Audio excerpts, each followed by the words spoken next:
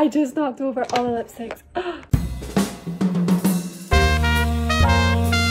Hi everyone and welcome back to my YouTube channel. My name is Jasmine Chiswell and today is going to be a little vlog video and you're just going to follow around on my day, and I'm going to tell you guys about how I started dressing vintage. So without further ado, you guys, let's get started. Okay, so we just got some pasta delivered and we are both so hungry. So I got some mozzarella and tomato pasta and there's so much of it. I'll have to keep some for later. Okay guys, so I just finished having lunch and I'm going to top up my lipstick, and I realised I did not use white eyeliner today. I don't know what's happening. I am so tired. Like honestly you guys, I was genuinely like up. I woke up at like 4 AM last night. Oh my goodness, I'm trying to find my white eyeliner right now. Hold on. Okay, down here is just going to be the angle that we've got. So yeah, last night I literally woke up at 4 AM and I couldn't sleep for so long, you guys. I don't know why, I was just wide awake and I started like just reading stuff and just like working, and I really shouldn't be. I should be sleeping. So I'm feeling super tired today. I'm trying not to make a weird eyeliner face. You know that eyeliner face when you're doing your mascara or something, you're like, oh, like it looks like you're in shock or something. Okay. But yeah, I was literally, I think I went to sleep at like 6:30 maybe, because I don't know, someone, like one of our neighbors, and my phone is like sliding. Okay, yeah, no, some of our neighbors, they were getting like construction done and it started really early. So yeah, and the dogs were barking at like 6:30 in the morning. And I was like, I don't think I'm going to get any more sleep. So I've hardly slept. I literally had like 4 hours sleep. So I'm feeling like I look tired, and I do feel tired. I'm not going to lie. It's falling down again. Yeah, I feel tired. I probably look really tired. I'm not going to lie. So yeah, and my phone keeps falling. I just knocked over all the lipsticks. Guys know I do collect a lot of lipsticks and I just knocked over like 6 of them. What? Okay, so we're back to normal. So yeah, so I'm feeling super tired today. I'm not gonna lie. It's been one of those mornings and I feel like I might take like half of tomorrow off just to relax, because I'm definitely feeling burnt out. I had so much work that I had to do yesterday and it was a nightmare, you guys. I think I stopped working at like 10 PM. It was really crazy.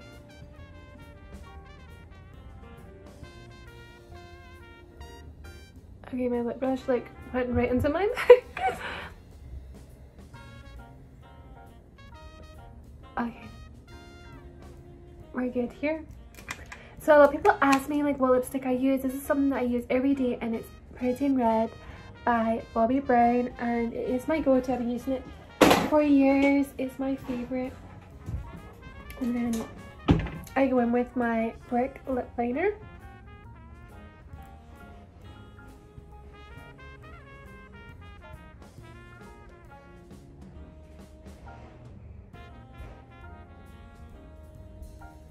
Just to fix any of the edges and also to give it a little bit more of a definition, so it's like a darker lipstick.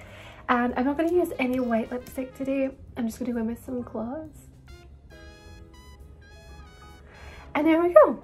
So this gloss is Lip Glow by Dior, and it used to be like a really light color, like probably closer to like a nude color, and now it's pretty much a pinky red because I use it all the time. So anyway, let's go on with the rest of the video. It's a really nice day, you guys, but I really want to go in the pool, but this thing scares me. I don't know if you guys can see it, but it really scares me. I don't really know what it is, but I think it's fixing our pool, so that's good, but I'm scared. But how cool would it be to have a slide that goes straight from here, the balcony, straight into the pool? That'd be so much fun. Okay, so usually I like to film outside, so I am on the balcony, but it is so crazy right now. Everyone's cutting their grass and it is so noisy. So I might have to find another place to film because yeah, this is way too noisy and you guys will not be able to hear me. And it is about me talking about how to start dressing vintage. And I know a lot of people have asked me to do a video like this, so I'm going to go somewhere else, maybe in my closet, and we can discuss this further because this noise is way too loud. Okay, so we are now in one of my closets, and right now it's kind of chaotic because I always do like kind of outfit videos and do pictures and change my outfits for lots of my TikTok videos. So a lot of my clothes are not actually here. They're in like big piles, you guys. So I'm actually working on putting it all back away in my wardrobe so I can do a closet tour for you guys and to show you guys what like my basic outfits are and things like that and how to create vintage outfits. So I'm so excited about doing those videos and I'm so excited about getting my wardrobe back. As you can see, there's like piles of hangers and little pieces that I do need to put away. So apologies for the mess. Okay, I'm gonna grab a drink of water. I feel like I have that in every video now. Okay, so one of my most requested things is how to start dressing vintage and how did I start. So I did make a video about how like why I do dress this way, and I did touch a little bit about this in that video, but in this video I'll definitely be doing more. So how to start dressing vintage. So it might sound really crazy and be like, well, where do I start? Because of course in today no one dresses this way anymore. It's really like a rarity, and to find the clothes because no one makes them anymore and things like that, and where really do you start? So for me, it kind of, I just always loved, I don't know why I did this. For me, I absolutely love old Hollywood movies, and because I worked in the film industry, that was something that I grew up on, and I just love watching old Hollywood movies, and I always thought the actors looked like princesses and I wanted to dress that way. But I just didn't have the confidence, and honestly I didn't really know how either, because to do the hair and the makeup, like no one does their hair and makeup like that anymore. Pin curls are not really a thing. Like it's just really difficult to then find someone or find information on how to do it. But luckily enough, there's a lot of Google things. So with Google, I just started typing in like how to really start dressing vintage, and no one really explains it to you. So for me, the easiest thing that I found was to do my hair and my makeup. So for your makeup, I would definitely recommend a red lipstick and to do winged eyeliner. So I use just a normal red. This is like from Bobbi Brown Parisian Red. I did put it in the start of this video so you guys know what I use. And also I use like a Dior, I think it's called Dior Stage Liner. It's really good, and I get it in a matte brown colour. And I use that to do a winged eyeliner, and that's really where I started. And also do not contour with bronzer anymore. You're going to contour with blusher, because back then they would contour with blusher in different shades to create the same effect. So contouring was still a thing back then in the 50s and things like that.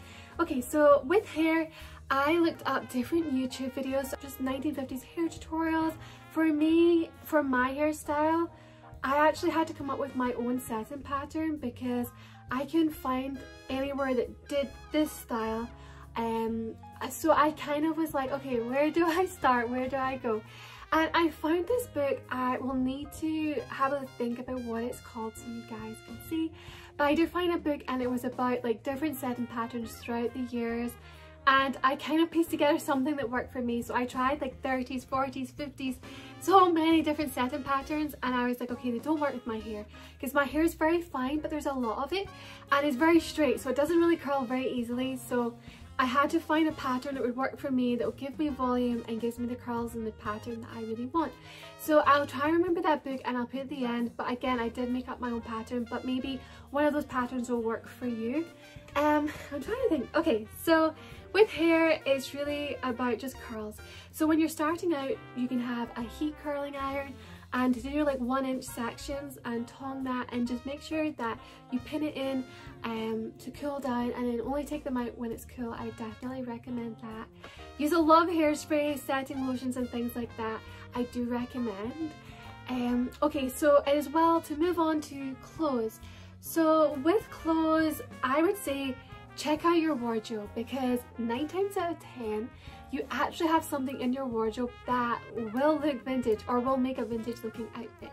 So for me, I do have a lot of different shirts and different t-shirts, different blouses. So I have like cardigans. So this is like a random cardigan. As you can see, you can get these in like H&M, things like that, or in charity shops and things. This one has little rose, it's really, really cute. And it just has buttons, and they tended to wear a lot of this either open or closed. I do love doing that style myself. And also, if you have anything that's like a blouse, so this is a black sleeveless blouse. I do need to give this one an iron though. I probably just hung it up and just forgot to iron it, and I make myself iron it before I use it for like videos or things like that. So basically any kind of blouse, long sleeves, short sleeves, anything like that does work too. And again, plain little t-shirts. So this is an actual 1950s vintage t-shirt. I absolutely love it. It is so tiny, you guys. Like, I have a big head. So it does take me, I have to like really like push this one to get it on. But any kind of t-shirts do work as well. You tuck it in with some high-waisted jeans. I do recommend that, or just some like high-waisted shorts. Oops, I missed that one. So yeah, anything like that, anything high-waisted, you guys. So if you have high-waisted skirts, shorts, jeans, trousers, capris, leggings, that all works, because high-waisted was definitely a thing in the trend that they did use, and Ben is at my tripod right now. That would definitely work. As I said, high-waisted shorts, t-shirts, jumpers. I do have a lot of jumpers and things like that. So anything that's kind of like this is called a boat neck because it's kind of like square, but anything like that, any kind of sweaters, and now the dogs are barking like crazy. And dresses, so I actually find a lot of dresses from modern stores as well.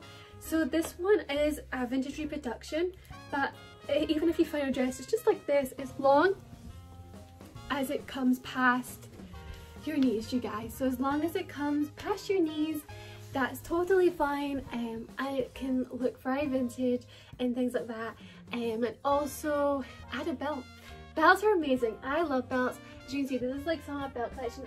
Again, I will be doing a closet tour for you guys, so don't worry, you guys will get to see all my things in here.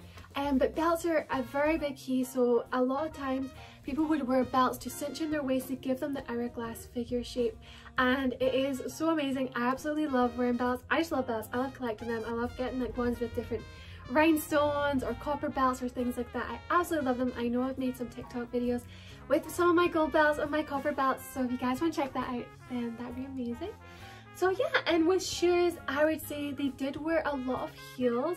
Heels were very popular back then. This is an original pair. As you can see here, I absolutely adore these, and I'm scared to wear them even though they're really comfortable. I just don't want to ruin them. I don't want them to break. But the heel would always kind of curve like this, and that's how you know it's a vintage style. So if you find any heels like that, that would work. Also, they wore a lot of loafers. So I got these. These are from Marks and Spencer's in the UK, but I do have a pair of loafers. Or even like little kind of van shoes, little ones that I can't remember what they're called, like kegs or something, I don't know, but like little kind of plimsoll shoes, kind of gym shoes. Those things always work too. They were very popular in the 50s. And little like kind of ballerina pumps, they were popular too. So anything really would work. It's really, I would say it really comes down to your hair and makeup. As long as your hair is kind of curled or waved, and you have red lipstick on, and your winged eyeliner and contour with blusher, you're going to be completely fine. You're going to be rocking this look. And also, don't feel that it's going to happen overnight unless you really, really want it to. Just go at your own pace. Look up some inspirations from Pinterest, Google, like looking into old movies and things like that. Hey guys, come on. Here comes Gus, you guys. That will definitely help.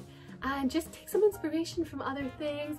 I look at a lot of like vintage sewing patterns and things like that. It does help to think about different outfits, because I do dress this way absolutely every single day. I never have a day off. So for me, I love to create my own outfits, and that's kind of what I do. I collect a lot of things, as you guys know, a lot of like vintage t-shirts and things that are very similar, and I just start making my own outfits, and that will come with time, you guys. So don't worry, you can build up your own wardrobe, but just try and see what you have in your own wardrobe. That will definitely work, because I can assure you guys have something in there that will definitely work. So yeah, so I hope this helps with how to start dressing vintage. I will be doing some more outfit idea videos, so like how to do different outfits and different trends, and I will be doing some more closet tours and things like that, so stay tuned for that. And so everyone, I hope you enjoyed this video, and if you did, please don't forget to leave a like, a comment and to share this video, and I hope you have an amazing weekend. And don't forget to check me out on TikTok and Instagram at Jazz from Chiswell, and I want to let you guys know that I love you all so much. And if you have any other questions about how to start dressing vintage, then let me know in the comments, because I'd love to make more videos like this for you. So have an amazing day, and I'll speak to you all soon. Bye!